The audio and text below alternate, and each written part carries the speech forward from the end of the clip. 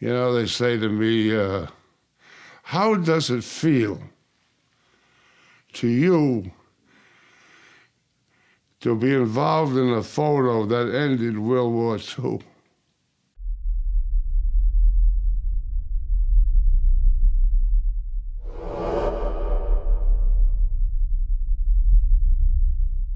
I was downtown Newport. I was 19 years old the day of the Japs hit Pearl. I was not in the Navy. And I was with a buddy of mine. We were in a restaurant, killing time. And all of a sudden, we come walking out of the restaurant, and the people outside were saying, the Japs have hit Pearl Harbor. Well, my age group at that time wanted to get the Japs. Everybody wanted to get revenge. And I guess my age group did volunteer. As a matter of fact, I was fishing with my father. And of course, it was late in the summer, and our fishing season was over for the year. And I went right down to the recruiting office.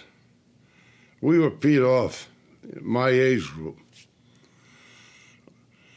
And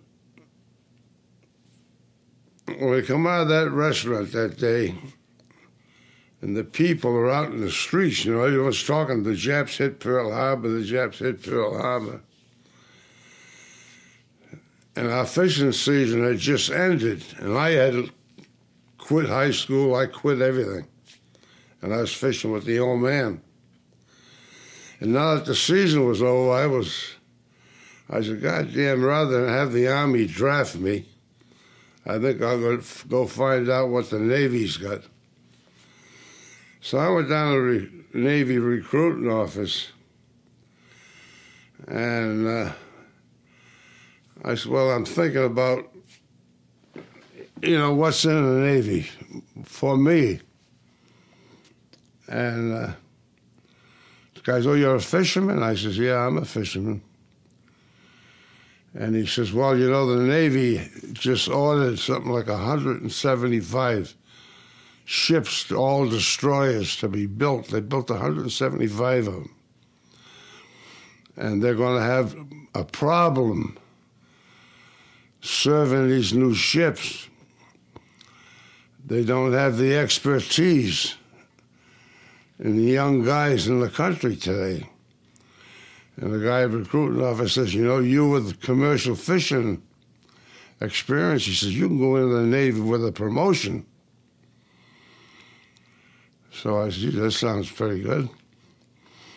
So I thought it over, and finally I joined the Navy. And they promoted me to a second-class petty officer, which was a coxswain rate, was like a deckhand on a ship, boatswain mate. And when I went into the Navy in 1942, after a few days in the Navy, there was like the company, the group of guys that I was assigned with in the Navy. They called it a company, and it was Company 146, and I guess about 150 guys in the company.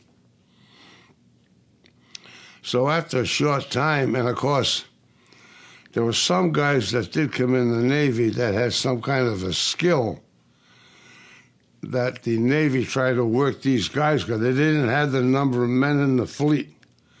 And the war started.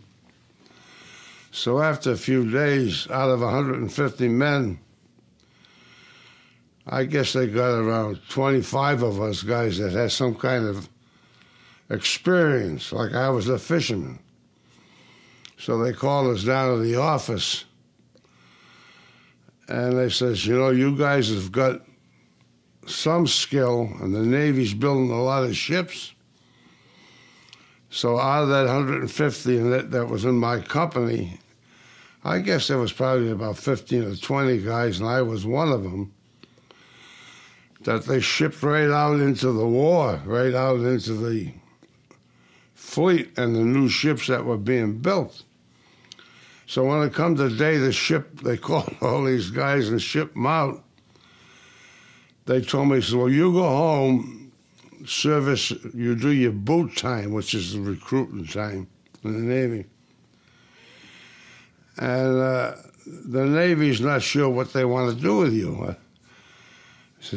We see you have a lot of experience on the water, and I was running the fishing boat with the old man. And they said, you're going to get orders when you go home. So they shipped off about 15 or 20 guys out of 150 out to the fleet. And the war started in the Pacific. So I go home, and I'm waiting for orders. I said, Jesus. I said, they shipped these other guys all out, this 15 or 20 guys. I says, I wonder why the hell they didn't ship me out, too. So I went into the office on the Navy base, and I says, what happened, you know? And they says, well, they gave you a boatswain mate rate coming in the Navy. And they feel as though that your experience as a kid on the water, and you can run a boat, they want to take that rate away from you that they promised you coming in the Navy, and they want to send you to quartermaster school. So I says, what the hell's a quartermaster doing in the Navy? So he says, well, a quartermaster does celestial navigation and can read a blinker light and send messages by light. So the guy even said to me, he says, well, that's a hell of a lot better rate going into the Navy than what you've already been offered. Well, anyway, the Sullivans, that's just about the time they got killed. They got killed November 13, 1941. And the President of the United States ordered Bethlehem Steel out in San Francisco to build a new destroyer and name it the Sullivans. And just about this time, I finished school. I come out of school with a promotion. And they shipped me out to California, San Francisco. And I was there for a few days, and I'm assigned to the Sullivans. Well, she wasn't even complete. She was still building her. And so one day, the navigator, so they're putting us in a big building.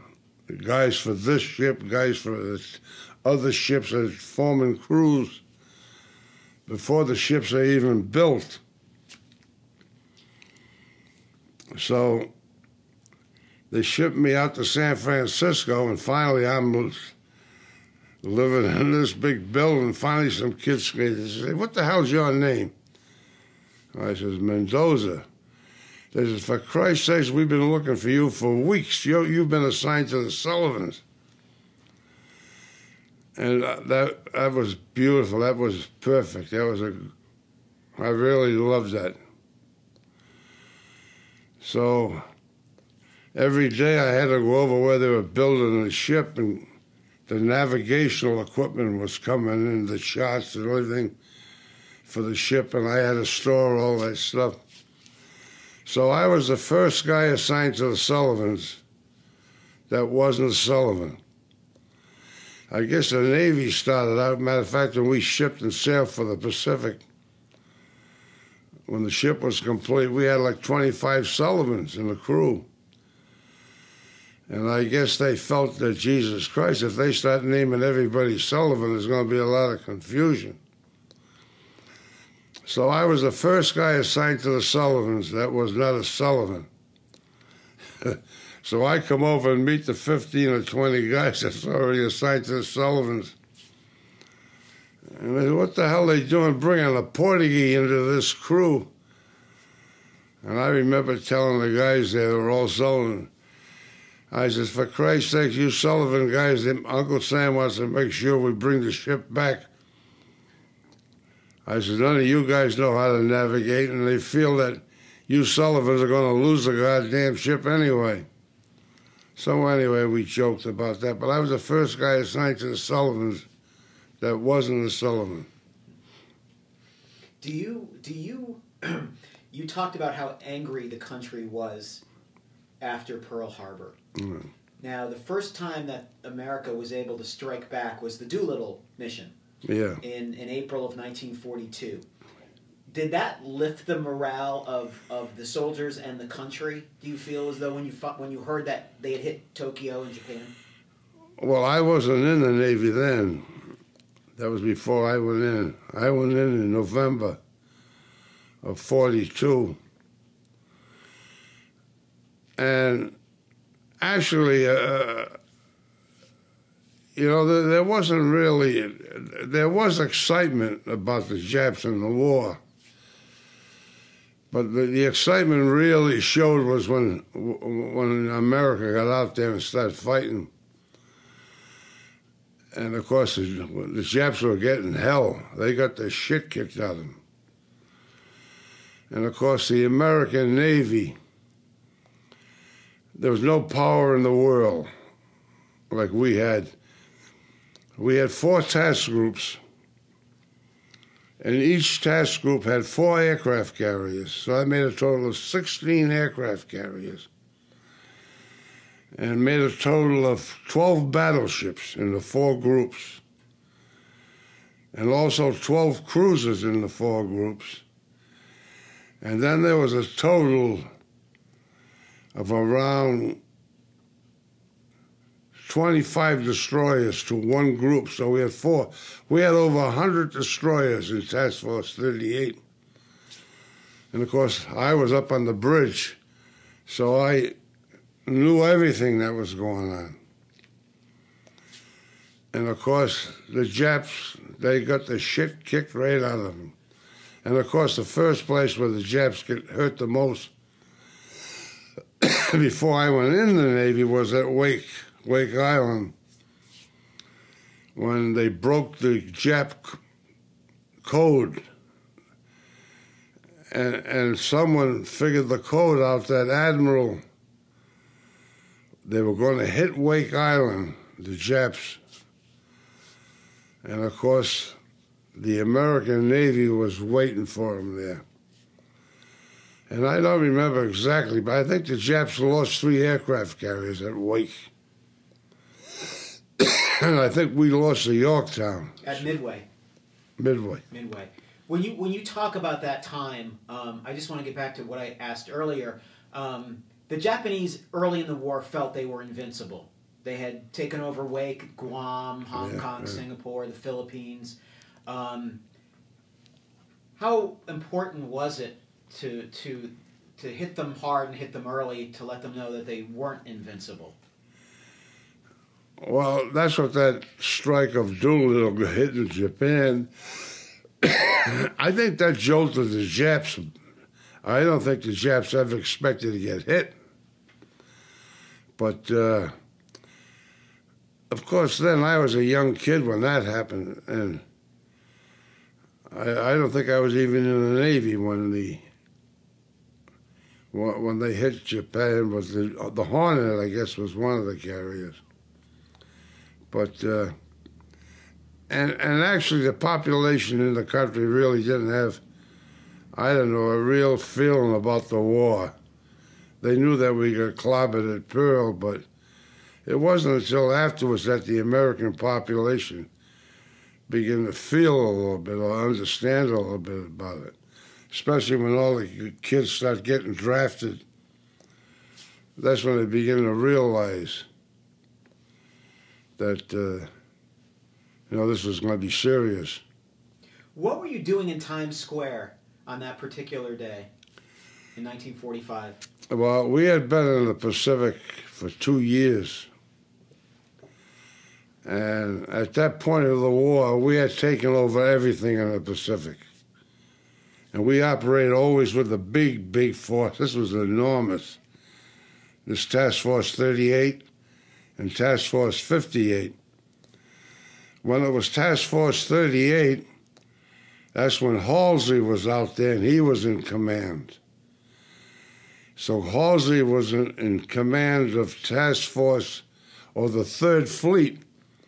So everything in the organization out there, I was up on the bridge where I worked, so I knew the whole buildup of the Navy out there. So everything under Halsey's command began with a 3. He was commander 3rd Fleet. So when he was in the carrier group, that was Task Force 38. Then in 38, there was 38.1, 38.2, 38.3, and 38.4. So we had 4 of these groups. And Halsey, he was on the New Jersey. That's where he rode, on the battleship New Jersey. She was number 62. And matter of fact, Halsey's code name on the radio voice circuits, his call was Aztec, A-Z-T-E-C. And I still remember all this, because I was in the position to. I was up on the bridge all the time working with the navigator. And anytime I come down off the bridge of my ship, the crew wanted to know, where the hell are we at? Where are we going? What's going on? They knew I had all the dope. But that Task Force 38, Admiral Mitzer, he was in command of Task Force 38. And I guess he was a genius. Well, he was commander of the Hornet for the Doolittle raid. He commanded the Hornet. Yeah. So the Pacific, the war is won. You're in Times Square. Why were you there? Well, now back in 45 now, at that time of the war, we had just taken Okinawa. And we had orders that we were going to put the Army, the American Army, onto Okinawa. And I guess they felt that it was going to take about 6 months to get the American Army out of Europe. The war was over in Europe. And I guess the top brass in America felt it's going to take 6 months to get that American Army out of Europe, get them all the way out there for the invasion of Japan. So a few ships out there like the Sullivans, we've been out there for 2 years. I guess they said, send them guys back to the States. So in July of 45, we got our orders to come home. And I'd been out there for 2 years. So we come home, and just before we left out there, the aircraft carrier, the Bunker Hill, she got hit. She took a couple of suicide dive bombers. And we was right alongside the Bunker Hill. And we was ordered to go alongside of her. And there was a lot of men on the Bunker Hill that were trapped in the fires. All them it was just before sunrise. The Jap planes crashed, suicide dive. And all the Bunker Hill planes, probably about 90 planes, had all been refueled and reloaded with weapons and to be launched at sunrise to hit Japan.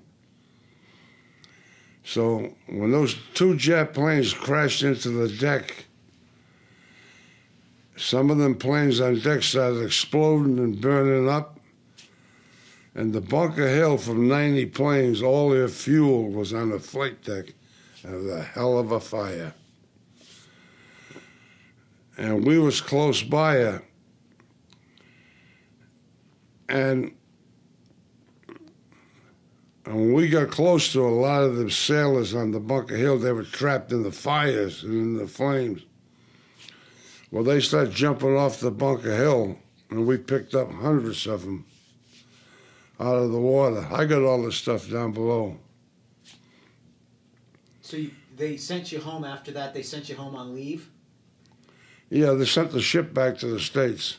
And how was that to be back in the States after a couple of years? What did it feel like? Oh, Christ. I remember we were in Leyte Gulf in the Philippines. And the skipper and I, we worked together. I was the quartermaster on the bridge, and I worked with the navigator. So me and the captain, we were buddies. And the navigator, I was like number 2 navigator on the Sullivans. There was an officer above me. So anyway, our navigator, he was ordered to fly back to the States.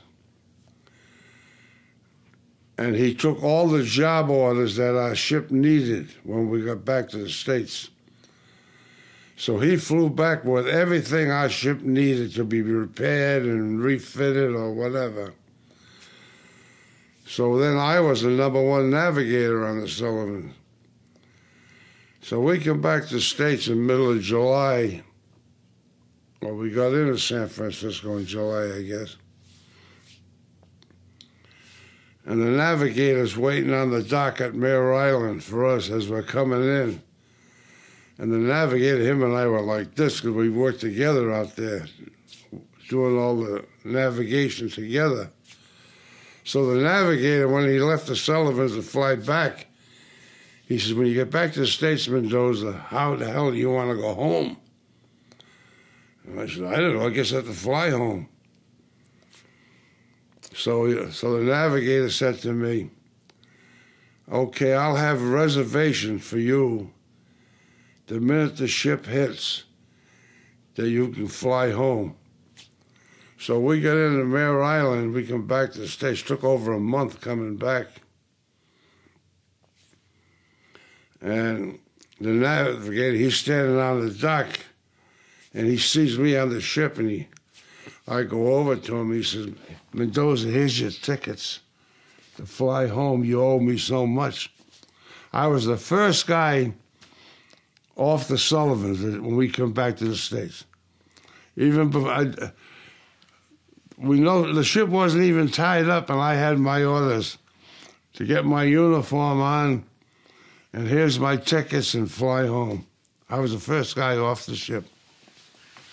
So anyway, then I come home to Newport, and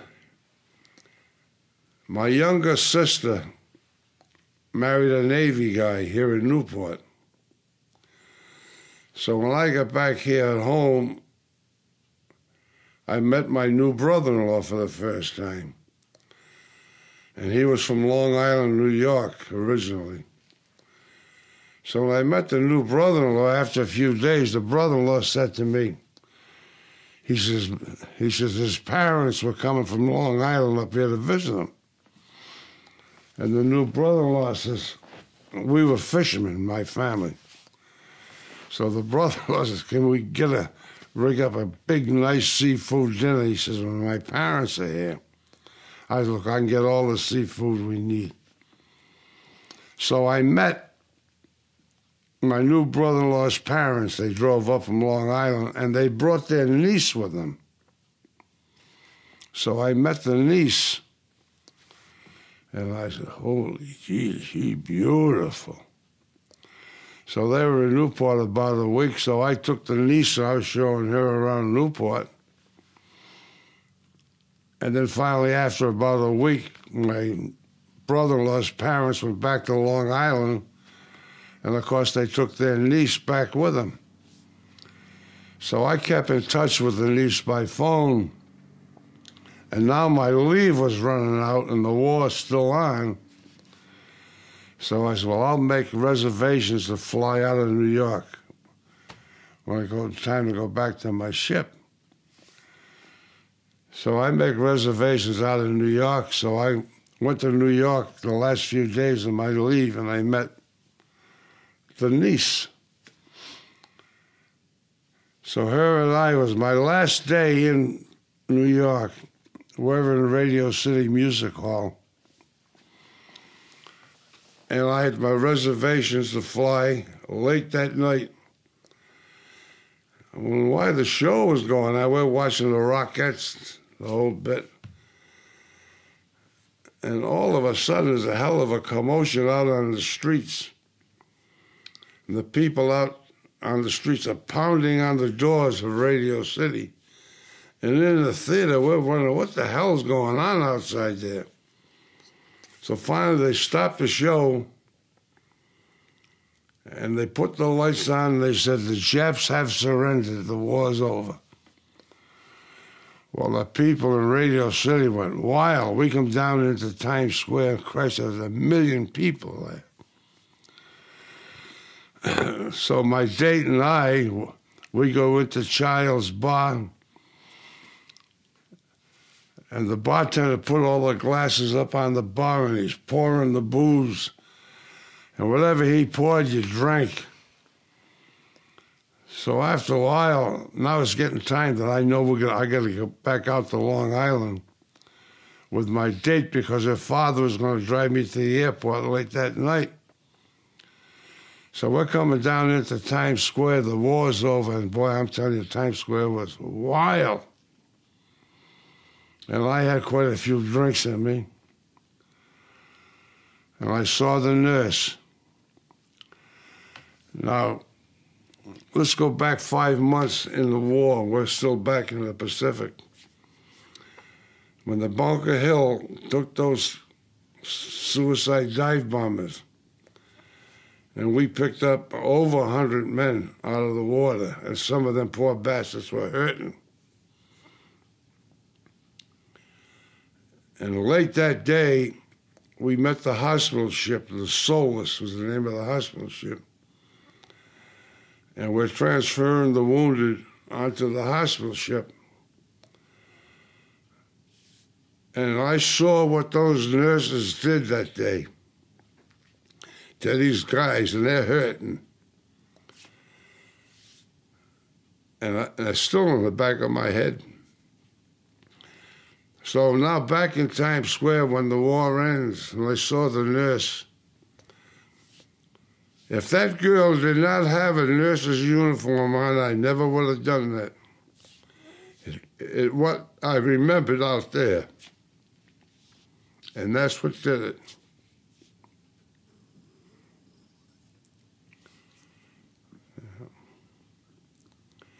And then it was, of course, after it was over, I went my way and the nurse went her way, thought nothing of it. Then, of course, a few days before that day, they had dropped the A-bomb on Japan. It was in August. And, of course, the people are wondering, what the hell's the A-bomb? They're reading the papers. America has dropped the A-bomb. And I was wondering, too, what the hell's the A-bomb? We never heard of an A-bomb. But we figured, well, it must have been something great because that A-bomb got some publicity. I think it was on August the 8th that bomb was dropped.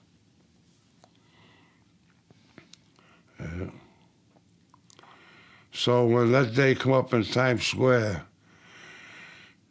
you know, during that World War II, there was like 15 million of my age group in all the services. The Army, the Navy, the Air Corps. And when the war, and those early war years, the parents of all these servicemen, they were the ones that were absorbing the headaches, and the problem of the war was the parents. And just about every household in America had a son or two, you know, in the war somewhere, because there was 15 million of us. So when the war stopped in New York in Times Square, it was the adult people in this country that went wild. Everyone thinks it was the Navy there, and there was a few Navy people there. But the parents of all the guys in the service are the ones that had the full brunt of that World War II was the parents. And they're the ones that celebrated. Rita was with you in Times Square. Yeah. What did she think when you're grabbing this nurse and kissing this nurse? Did she know that you had a few drinks in you and everything? And Oh yeah, well here, well, you know, well, she thought nothing of it. Everybody was excited. People were. I didn't see too many people kissing people, but I know that everybody was high, I guess you'd say, and the fact that people were grabbing one another and no one thought it was anything wrong. No, this, you know, everyone kind of felt that it's the excitement of the war ending. That's what did it. when did you first see the photo? Yeah, it's about 3 or 4 years after. There's a friend of mine. He was a farmer here in Middletown. And, of course, the war's over a few years. And one day, this guy, Francis Sylvia, he's deceased today. But Francis Sylvia called me up one day. And he says, where the hell were you the day the war ended? And I says, I was in Times Square the moment the war ended. I said, he says, well, I know goddamn well you was. I said, how the hell do you know where I was? You're asking me where I was. He says, well, I got a Life magazine here, and there's a picture of a sailor grabbing a nurse. He says, I know it's you. I said, you're kidding me. He says, I know it's you. I said, well, bring the magazine over the house. And he brings the Life magazine, and I looked at it. And my first reaction, what I saw was the hand, the first thing. And I guess it was the sensation I got. It was like looking in a mirror. I said, God damn, that is me. I hadn't remembered nothing about the kiss and the excitement of Times Square a few years.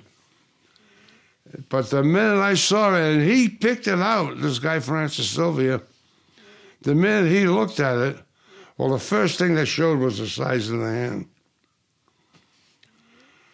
And, of course, when I looked at the picture, and I looked at it and looked at it, and then I began to study it, and then I found my initials tattooed on my right arm.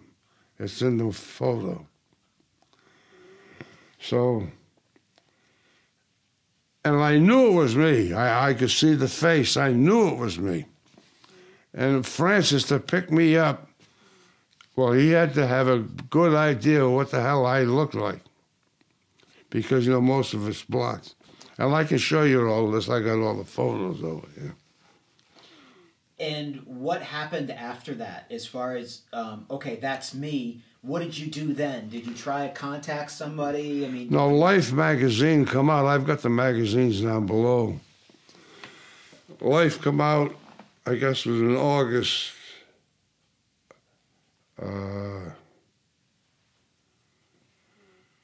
45, I guess.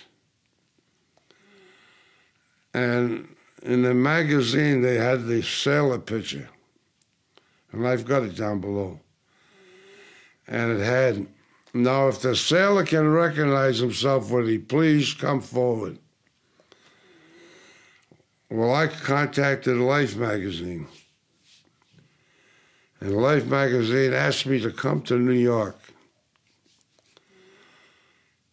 And I went to New York, and they had the photographer in Times Square. Life magazine was there. And I've got this pictures, too, when I approached it. So they got me in Times Square, and Life says to me, they put me in a hotel that night. And they said, look, in the morning, we're going to send a limousine, pick you up at the hotel. You come down here in Times Square. He says, we're going to have the nurse, Greta Freeman, standing in the middle of Times Square. Well, before all this, Life magazine asked me, who's the nurse? I said, well, there's 4 girls claiming to be the nurse. But the one that's getting the most credit, she stood 4'10". Now I stand 6'2". And I told Life, I said, she is not the nurse. I says, her height would come up to here on me. And if you compare her height to the nurse in the famous photo, it's stupid. So Life says, well, who is the nurse? I said, well, I don't know who the nurse is. This is 2 years afterwards. I said, there's only one girl out of the 4 that her height matches my height, and it's this Greta Freeman. I said, to Life, she's the only one that can be the... I said, I'm the guy, so I says, she's the only one that can be the nurse. So Life magazine invited Greta and I to come back to Times Square.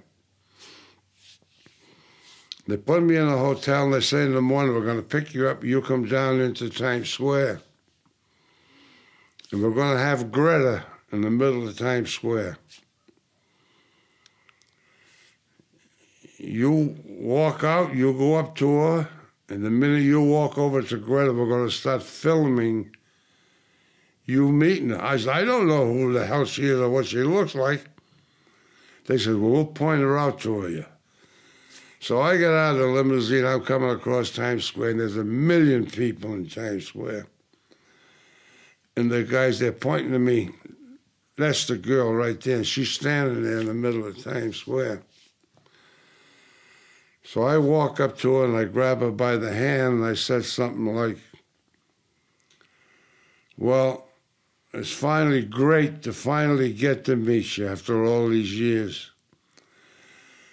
So I grabbed her and I kissed her because I knew they had the cameras going. I knew that's what they expected. And that's the first time I had met Greta, was that day in Times Square. And in the background, they had her so located in Times Square that the Times building would be in the background of them when they photographed me meeting her. And you know the tape that runs around the Times building? Well, the tape running around the Times building read at that moment, it had to be you. And I've got this. But Life would never admit I was the guy, and they haven't yet. Why? Well, then finally one time Life invited me back to Times Square to meet the photographer, Eisenstadt. And I met Eisenstadt. I think he was 94 years old then. And Eisenstadt, I met him.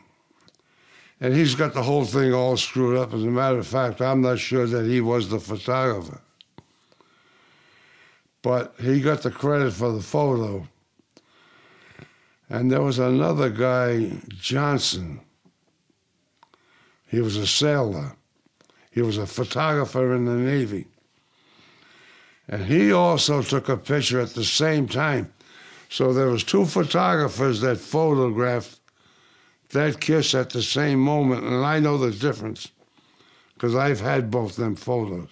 As a matter of fact, years and years afterwards, I met Johnson. And this Johnson guy, he is a son of the Johnson & Johnson pharmaceutical people. So I've met him. But the only admitting that Life ever did is on that Times building where it said it had to be you. And I'll show you this later. Why do you think it became such an iconic image? Well, if you saw the people, the adult people in Times Square, it happened in New York.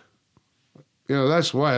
If that happened any place else in the United States, it never would have got that exposure. It's New York. And that's what did it. But then Life invites me down to they want to talk to me, and I go down to the Times building. And I meet Anne Morell.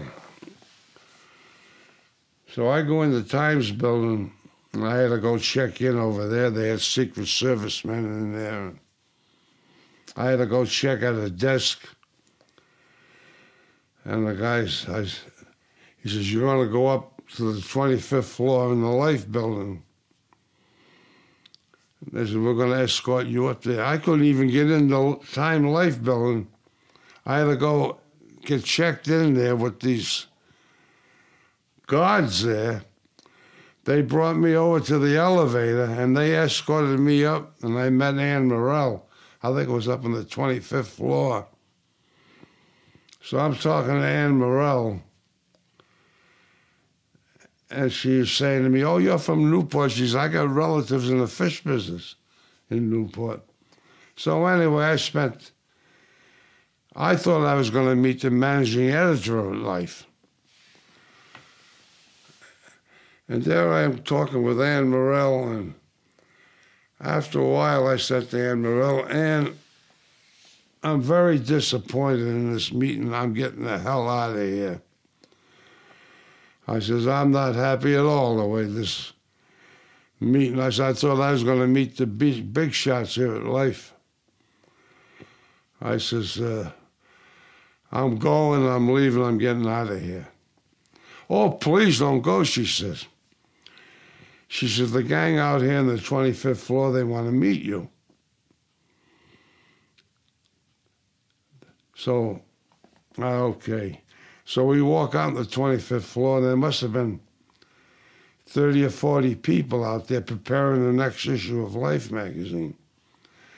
And when I come walking out into that big room, I could feel them eyeballs out of that group of Life people. They had them eyeballs on me, and these people were all experts in photography. And I could sense that they were sizing me up from head to toe and back. And I got over there to them.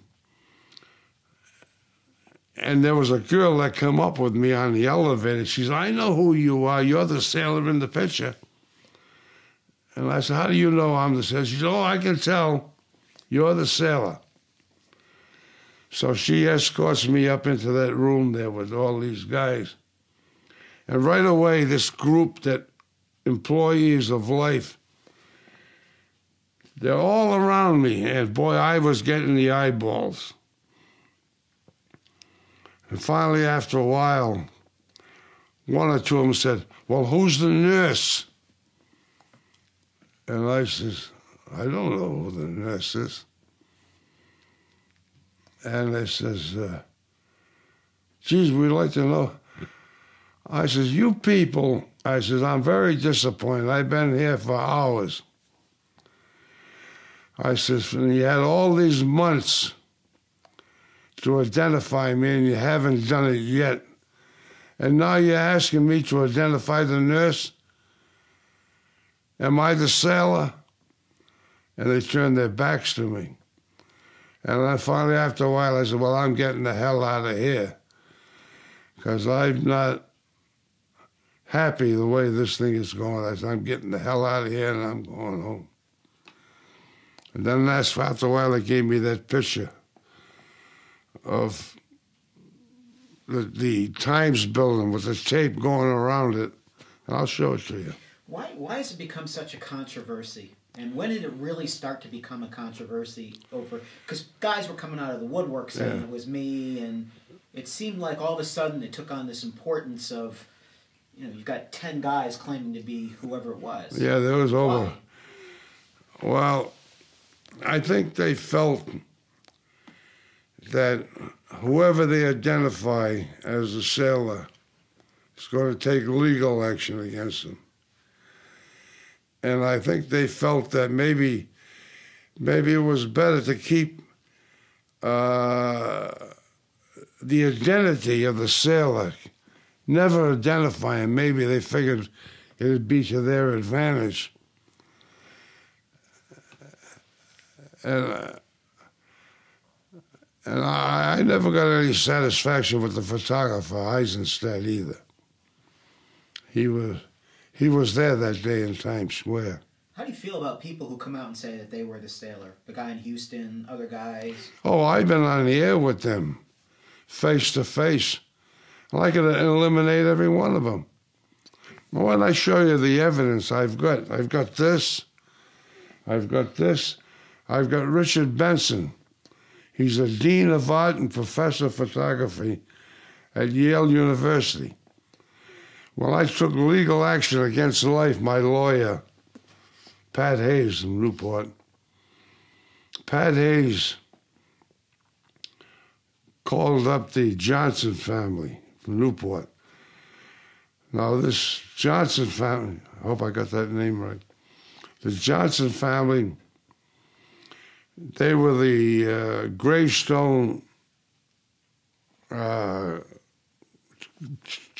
engravers. So Pat Hayes got a hold of this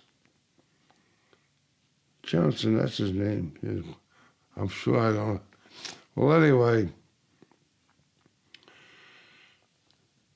my lawyer gets this photo expert, and he tells Pat Hayes, the lawyer, he says, bring Mendoza in, I want to see him. So I went and I met the photo expert. Today he's at Yale University. And I'm talking to this photo expert, and we're talking about the photo, this and that.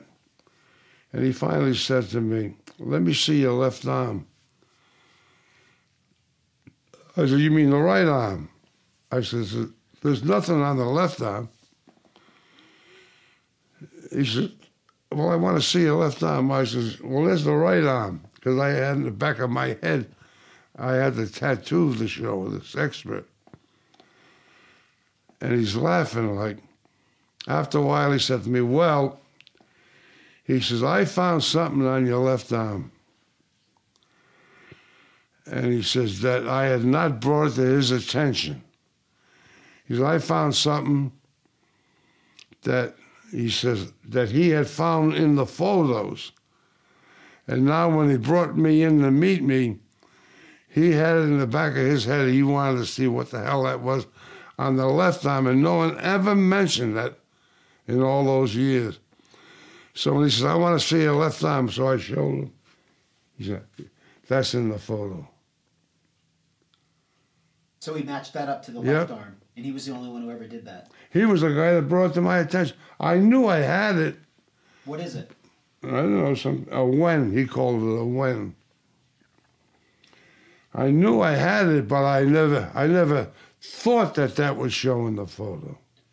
It's a bump underneath the skin? Yeah, it's there. It's been there all those years.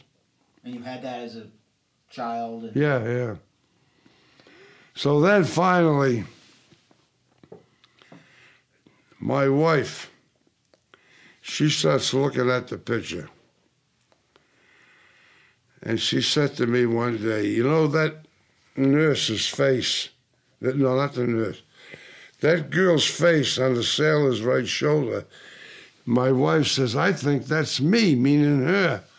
And I said, no, that's not, you were on the other side. And she got disgusted with me that I wasn't supporting her. And she says, well, I think that's her. And finally one day, I went to the old photos that we had in the house, and I dug out some photos of her of the same year, and I said, God damn it, she can be identified. I've got the photos right here. So my wife can be identified in the photo. But she wasn't your wife then? She was... No, yeah. Yeah. When you look at all this and the links that have been taken to identify you, it's been a battle to do that. Why is it so important to you that, is it because you want history to be right? Well, you know, everybody tells me, you know, they say to me, how does it feel to you to be involved in a photo that ended World War II. That's what they put to me. Now, here's another thing. My father was born and my mother were married in Madeira Island, Portugal. And my father came to America in 1910. But before he come across, in Portugal, those years when he was a kid and his brothers were kids, the Portuguese, to form a Portuguese army, would pull a son out of each family. So my father, his youngest brother, was more or less appointed by the family, you're going in the Portuguese army to fill the obligation that the family had to Portugal. Well, this guy went off to Africa, and two other kids from the same village where they were lived, two other kids went with my father's youngest brother. And then the three of them were shipped off to Africa because Portugal had a lot of territories in Africa. Well, after a period of time, the other two kids come back home to Madeira. And when they came back, my father heard, the family heard, that the other two kids have come back home. And they said, well, where the hell's their brother? So my father goes and he looks up the two kids over in Madeira. And he says, how the hell come you guys come back? He says, how come my brother didn't come back? So my father never found out. And so for years and years, my father would get a tip that maybe his brother is in Venezuela, because a lot of the Portuguese kids from back there was nothing but poverty over there where we're from.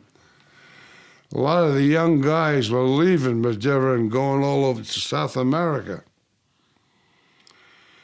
So my father, once in a while, through all the years, we were kids growing up, and I can remember the old man. Anytime he got a tip that his youngest brother is here or he's there or something. Well, my father tried for 75 years to find this younger brother, and the family could never trace him anywhere. So after the war, my picture was circulating all over the world. And one night, in the middle of the night, I get a telephone call. And the guy says, you George Mendonsa? And I says, yeah. Are you Portuguese? I says, yeah. And they says, where was your people from? I says, my people were from Madeira, Portugal. And the guy says, I think we're related. I says, well, how do you think? Well, he says, their father was in Venezuela. And his name was Mendonsa. My father tried for 75 years to find this brother, and he never found him. Now this picture is circulating in the newspaper in Venezuela. And there was a big article in the paper and the photo, and names this guy in the photo as Mendonsa. Now the kids from this offspring of this guy, they're cousins to me. And when they saw that article in the picture, and then they read the name in the article, and they knew that they had an uncle that came to America, would be my father.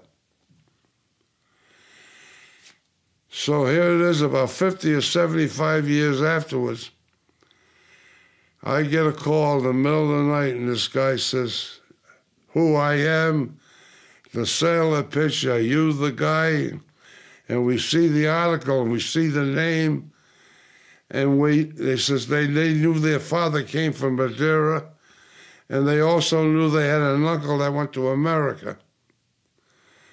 And the guy says, I think we're cousins. And because of that picture, I found my cousins that the old man tried for 75 years, he never found.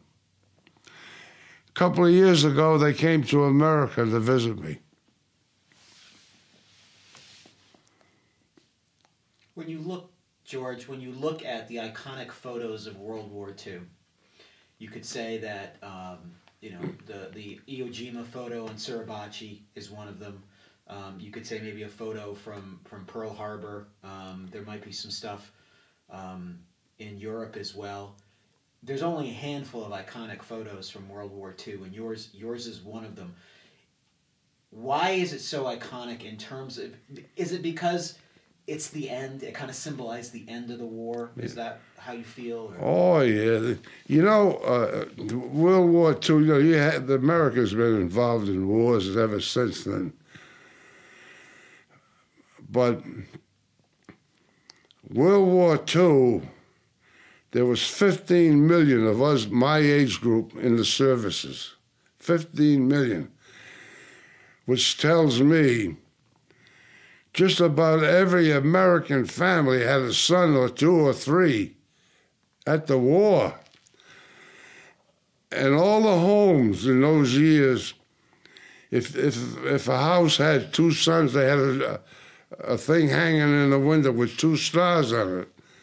If they had three kids, they'd had this, like a pennant hanging in the window. It was the adult people in America that were involved in World War II. So when it all ended, it was the adult people in America, the ones that celebrated and went wild.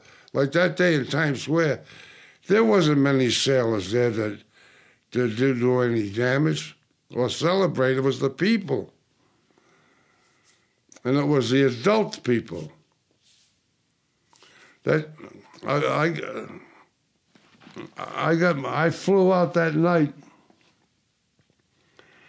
and when I landed in Frisco, well, I had to wire back to Long Island because my date, more or less saying something, well, I've arrived. I've got a telegram, so I sent my date in New York a telegram. I've got it downstairs here to show it to you, where I flew that night. It's dated, the whole works. I flew that night out of New York to go to Frisco. My final question for you. When you look at all the other guys who tried to prove that they were you in Times Square, what were your thoughts about those guys, and how did you debate them? Well, I've been on television, and they had by phone, and they've had these imposters by phone, and we've had, I don't know, like a cross argument. They had nothing. And I can prove, they can't even prove where the spot was in Times Square where the nurse was kissed. You know, they say, oh, I come up out of the subway and I saw the nurse, I grabbed, well, where I did kiss that girl, there's no subway station there. And I eliminated them all. They're all died off. None of them had a true proof that they could even get a shot at being the sailor in the picture. The biggest thing that I think, the identification in that picture is my wife. I'm going to show it to you in a minute. Are you proud to be that sailor? Oh, yeah. I've been through hell to get that recognition. Here's another point. You know, I don't tell this to many people because they think I've gone wacky. But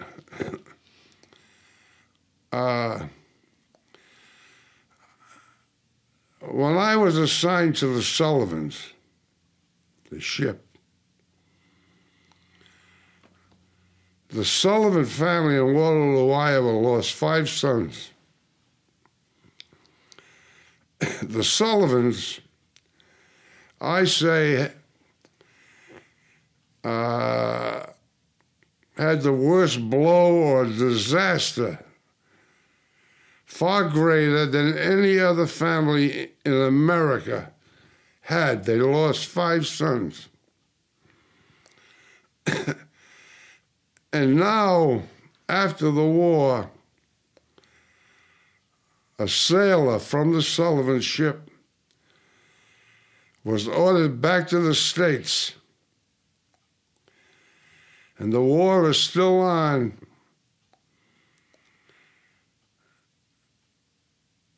And I always felt that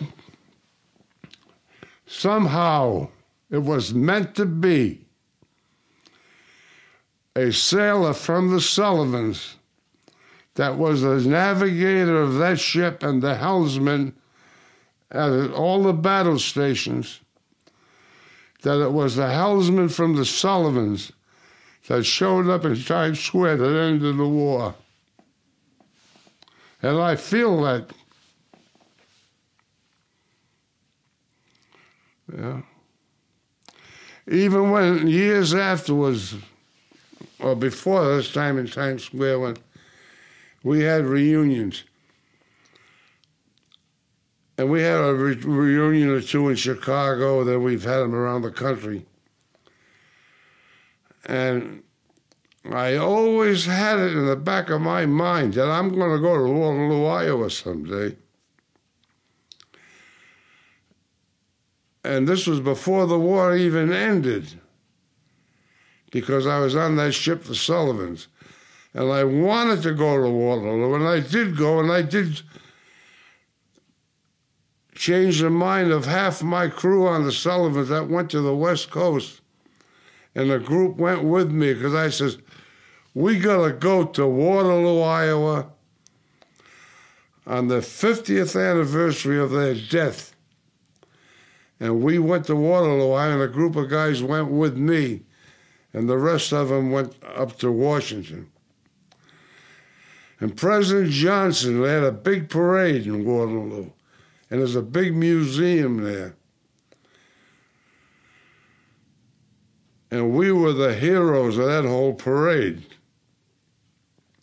And President Johnson sent me and the guys from the Sullivans, he sent us a telegram thanking us for being there.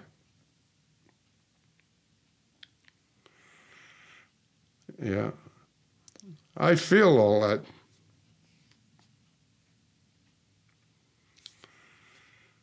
And during the war, the 5 Sullivan brothers were on the Juno. And the 5 Sullivan brothers, their father was also one of 5 brothers. And there was one of his father's brothers was in the Navy.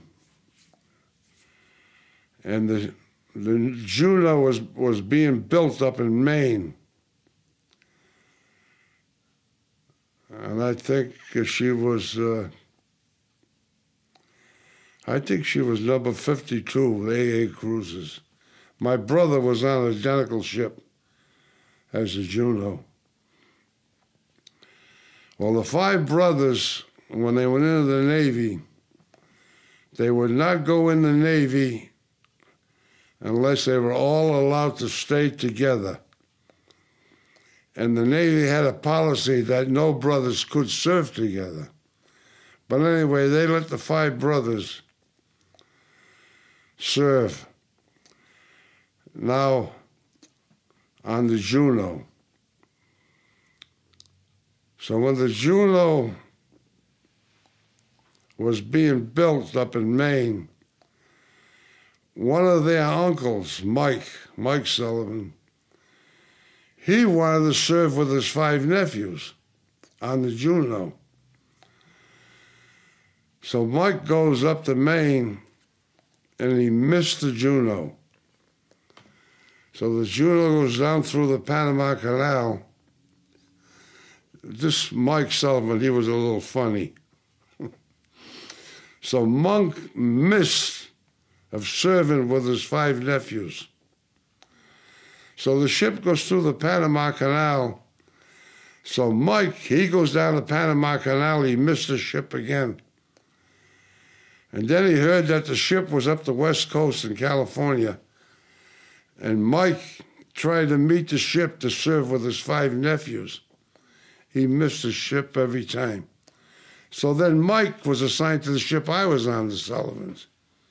So Mike served on the Sullivans, the ship named after his 5 nephews. Mike. I have a final question for you. This is it. Was the feeling in the country when the atomic bombs were dropped that it was the right decision? And do you still view that as the right decision? Oh, yeah. Why? Well, because what the Japs did to us, nothing could equal what, as a bad thing, nothing will ever equal what the Japs did to us. As a reason to attack them. No, we guys in the service felt that it was fortunate that Harry Truman was president. A lot of, especially the servicemen, they felt that if Harry Truman was not the president of the United States, that other presidents wouldn't have dropped the bomb.